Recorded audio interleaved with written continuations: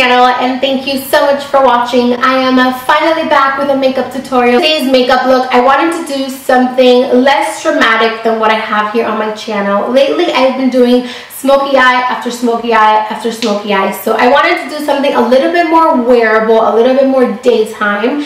And also you guys requested me to do the makeup look I had in my fall favorites tag. So many of you guys loved the makeup look that I had in that video, so I took some inspiration from that particular look that I created and I created this one. It's very similar. The only thing that I decided to change was the lid color.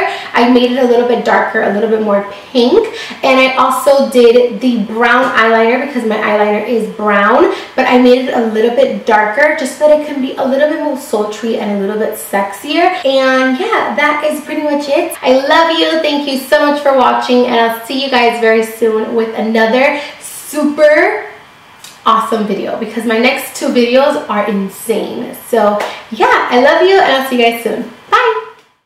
Alrighty, you guys, let's do this. So as you guys already know, I am starting off by priming my eyelids, and today I am taking the MAC Pro Longwear Concealer in NW20.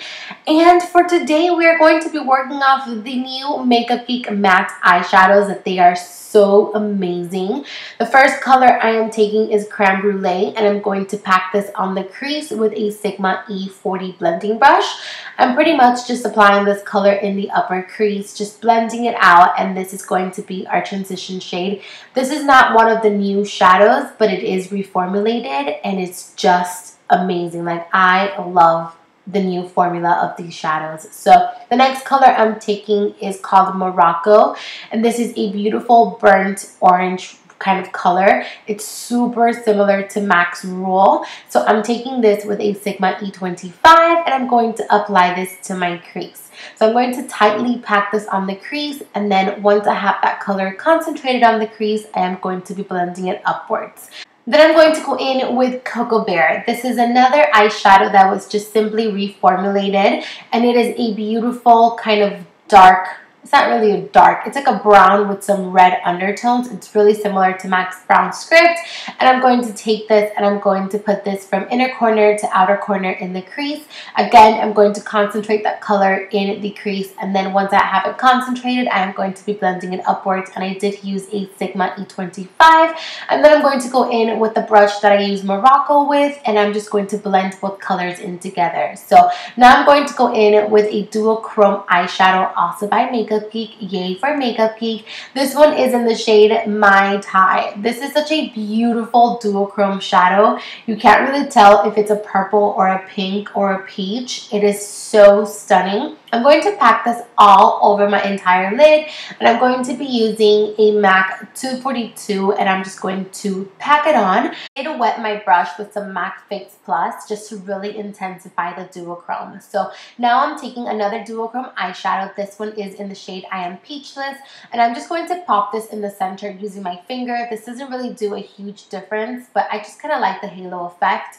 And then I went in with a fluffy brush just to blend those edges together. In my upper lash line, I actually decided to go in with a brown, and you can use any color you want. I just decided to go with a brown for a softer look, and then I also applied some Queen Bee lashes by Coco Lashes. So moving on to the face, I started off by priming my skin with the Makeup Forever Smoothing Primer, and then I also applied a little bit of the Becca's Backlight Primer. For foundation, I actually mixed the Born This Way foundation by Too Faced with a little bit of the NARS Mattifying Foundation, and I'm applying it with the Tarte Flawless Foundation brush, which you guys know this has been my favorite brush for foundation for the past month. It is so big, so fluffy, it is amazing. So I went ahead and touched up my brows, and then we're going to go ahead and move on to concealer.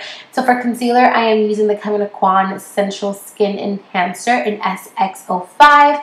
I'm going to apply it with a brush, and then I'm going to go in with a beauty blender and just kind of blend it out. For this concealer, you definitely want to use very little of it, because if you use a lot, it will cake up, because it is super thick, but it is amazing. Like, it illuminates the under eye area like no other. I love it. And whenever I have extra on my sponge, I will take it to the chin and up in the forehead. So To set the concealer, I am going in with the MAC Studio Fix. No, this is the MAC Mineralized Skin Finish in Light. I'm going to apply it with that same damp beauty blender. As you guys can see in this clip right now, look at the difference. It is amazing applying it with the damp sponge. I will be showing you guys more in detail about this technique in my upcoming video. And then to bronze the skin, I'm going to take the Tarte Park Avenue Princess. This is the mattifying one, not the one that has shimmer. And I'm going to apply it to the hollows of the cheeks, up in the forehead, and I'm using the NARS Ita brush. For blush, I am going in with MAC's Margin. I love this blush because it gives you such like a settled glow. It is so pretty. And then I'm going to go in right on top of that with the Kardashian Beauty. This is a highlight by them in the shade Aurora. It is so pretty because it gives you like this glowing pinky type of glow. It is so stunning. Like, you look so fresh-faced after you use this product. It's amazing. So for highlight, I'm taking a Bobbi Brown Shimmer Brick. I don't know the name of it. I will have it linked down below. I think it's called Copper Sparkle, I believe. And I'm going to apply that in the highest points of the cheeks, down the nose, and a little bit on the Cupid's bow. So for the under eyes, I'm going to first start off by lining my waterline with Costa Riche pencil by MAC.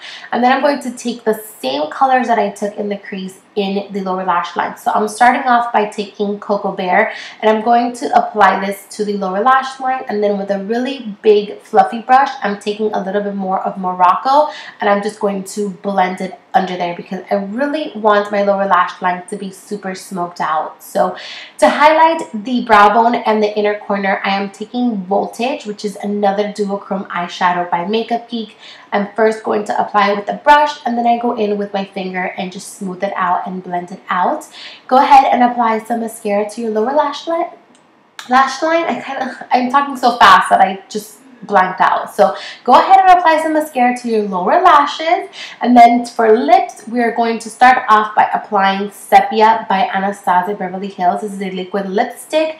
And while we wait for that to dry, I'm going to go ahead and apply my earrings. And then once that layer is dry, you want to go ahead and pop in Lumiere by ColourPop in collaboration with Kathleen Light. And I'm going to just apply this to the center of my lips.